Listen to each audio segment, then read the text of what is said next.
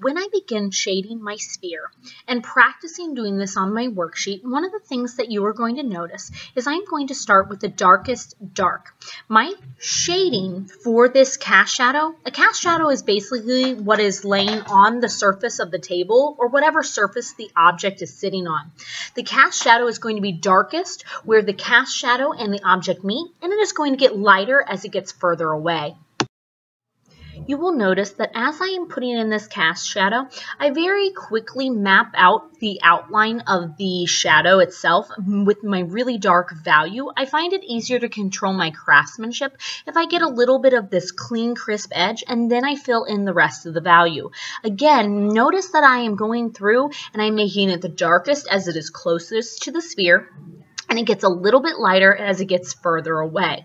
When I am almost finished, I'm going to double check and make sure that what I have is accurate and make any corrections or edit it before I move on.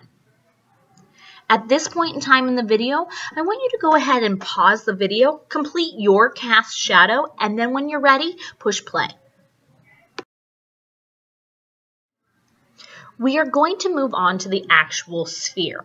One of the things that we're going to work on is the shadow edge. What I am going to be putting is this value that is opposite of our light source is going to be where my object is the darkest.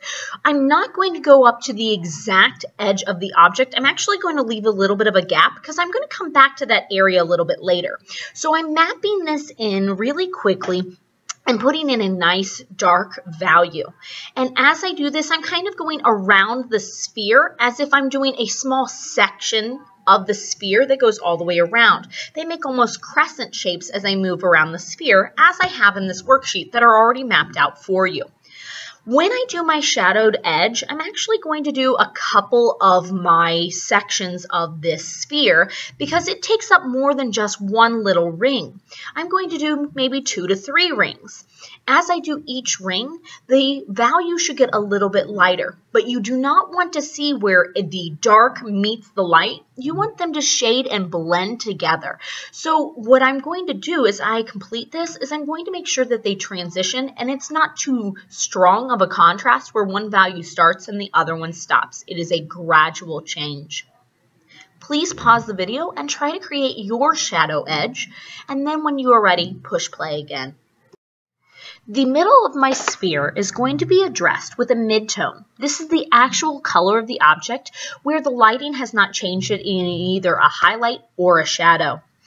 When I start mapping this in, I'm going to have a nice medium value. As I map it in, 100% I'm going to make sure that it's a gradual change, just like I did last time, and every time after this. Each time I get to a new ring, I'm going to just gradually address how it changes so it's a smooth transition to make it look more realistic and lifelike.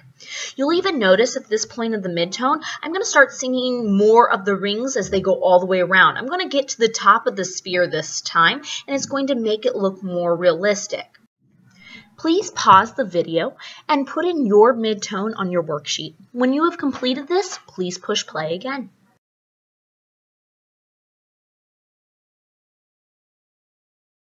Before we complete the sphere, we're actually going to go back to the bottom edge of our sphere to create our reflected light. This is the light that is seen around the object between the cast shadow and the shadowy edge. It's a little bit of light that is bouncing off of the surface or the table and reflecting onto the object. So I'm going to go back and do this small little sliver, this small little area. If you notice in the example on your worksheet, it doesn't have this, and it should. So I want you to map this in on our actual paper, even though it doesn't have it in that example. I'm going to go through, and I'm still going to make my shadowy edge transcend gradually into this highlight on the reflected area. So it's going to be a little bit trickier to make smooth because it's a smaller area to do it in. But as the object curves up into the top of the sphere, I'm going to still keep it darker up there because the reflected light should only be down at that table surface, not above the cast shadow itself. When you get to this point in the video, please go ahead and pause the video, and when you have completed it, push play again. The last and final step of our sphere is to create the full light as the light source is hitting the top of the sphere. This is where we're going to have our lightest values. On my example, I'm going to do my final 2 rings, and the first of those rings is going to have a very, very light value, where the one where it's the actual spot where the light is hitting it the most, I'm barely even going to touch it at all. I'm just going to make sure that the entire thing gradually fades from that light value into a white. Once you have gotten to this point in the video, go ahead and complete your sphere.